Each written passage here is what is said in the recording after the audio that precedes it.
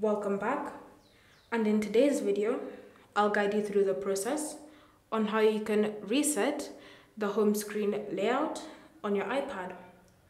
So the first step is to open Settings, and in Settings select General. Under General, scroll and select the option Transfer or Reset iPad. Then from here select Reset. In your reset settings, tap on Reset Home Screen Layout and then confirm your choice to reset it. Once it's been reset, you can now go back to the home screen and you should see the layout has been reset. Thank you for watching. If you have any questions or comments, leave them down below and we'll get back to you.